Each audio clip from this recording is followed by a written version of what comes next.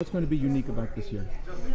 What's going to be unique about this year? First of all, we start with a big a big event here in the Four Seasons to raise money for the festival. We'll see if people enjoy the luncheon, and I hope that it will be a big success. It was a big success.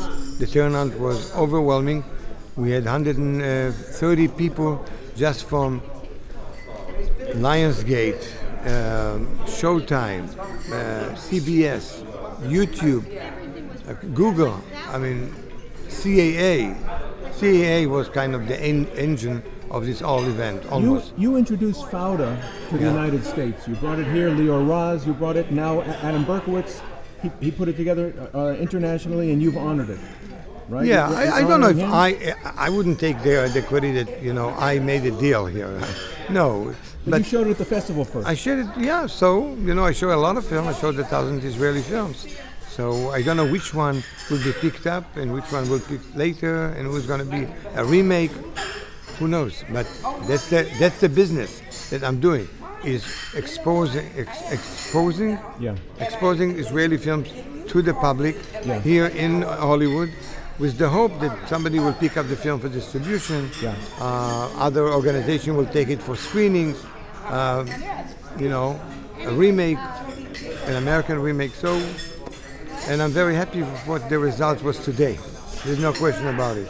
But this year, you asked me the first question, what's new?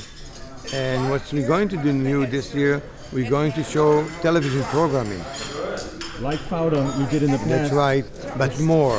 We're going to pick from all the television stations and make like a 20% television programming.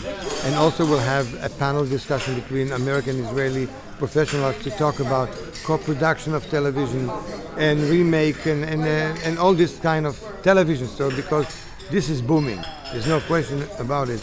The television is doing very well. By the way, Cannes Film Festival, Toronto, Berlin is already showing television programming for the first time in the last year or two. So I thought that I'm doing something new for Israel for sure, but I thought I'm doing something for the world. No, somebody did it before me. It's okay. It's okay. You don't have to be the first one in the world. You have to be first one here in Los Angeles. Yeah. You honored Adam Berkowitz. He's an agent at CAA. Right. You had lots of other CAA people here. Do you suppose that it might inspire more Israel representation in media deals? Absolutely, absolutely, yeah.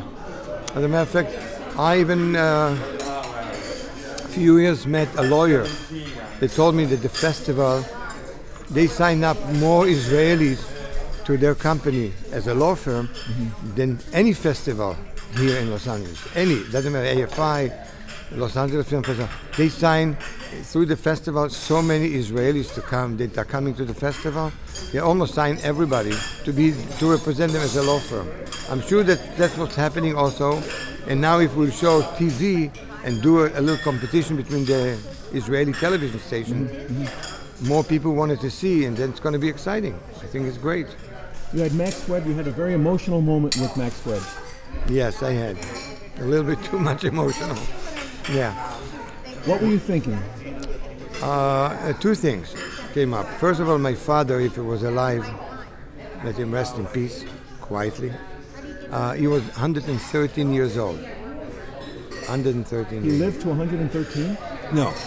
He's already dead, 26. Oh. He lived to 87. He was in Majdanek, in Auschwitz. He was where he was, but he was even in a worse in a death camp. It was like few death camps in the Holocaust, that every day 1,000 people got killed. Every day. Every day 1,000 are going to work and 1,000 going to kill. Then another 1,000 come, and every day they, you know. So he was lucky. He survived it. I don't know how. So if he survived it, you know, for me, you know, I'm blessed. Because, you know why I'm blessed? Because I don't think there's many people in the world that can show you a photo that my father is 113 and his grandson is a year and a half. Right? 113 years When he is 111, he has a new grandson. 111, not alive, but the gap is so big because after the Holocaust, he was kind of an older. He already had a family and 2 kids in 1939. In 1939, he has kids the kids of my age, 10 and a half and 12 and a half. Do you feel that Hollywood is doing a good enough job in representing Israel's situation from Hollywood? In which way? Right now, I think movies? TV. No, I think right now things are getting better from day to day. You know, Israeli films will open right now in Los Angeles. Right now, in Israeli film that we open the festival, Women's Balkan is running right now in theaters, and it's going to be every maybe couple of months an Israeli film will open, and good Israeli films. So I think people are getting the message. Israeli films, not all of them, are pretty good. Let's go and see them. There are foreign films, the subtitles, but they are good. How about a word about Max Webb? Max Webb. No, I asked me why I got so excited. Because about 15 years ago, I got an award at the satellite the kind of the Golden Globe, a different version of the Golden Globe. And they honored me, and I didn't have anybody to present me the award.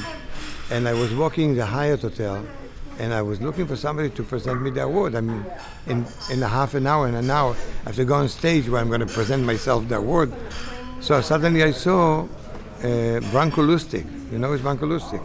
He's the producer of Schindler's List. So I asked him, Branko, are you presenting the award for best film, right? He said, yes. I need a favor from you. I'm being honored tonight, and I really would like, as a second generation, to receive an award from a first generation. And I said, I'll do it. And he came on stage and said, from a first generation to a second generation, and here I did the opposite, from a second to a first. So I got moved. I'm getting again. So it was good.